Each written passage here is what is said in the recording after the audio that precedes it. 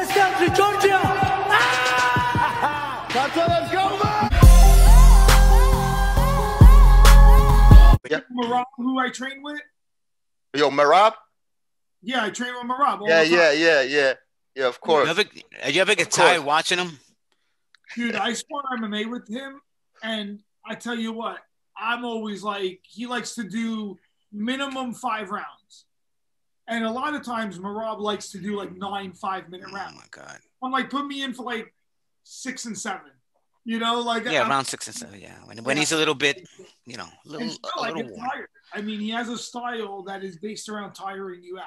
Exactly. I had to fight him in a regular fight than in sparring, because at least in a fight you can finish, you can get done.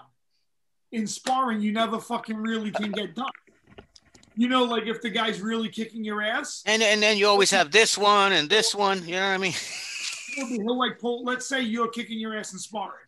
Right. In a fight, you finish the guy. Boom, fight's over.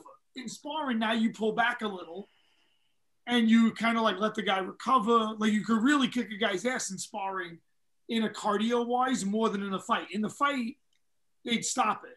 Like, because the guy would try to finish you. In sparring, the guy's not trying to finish you, but you're dead tired. Yeah. You want to tap, but you can't.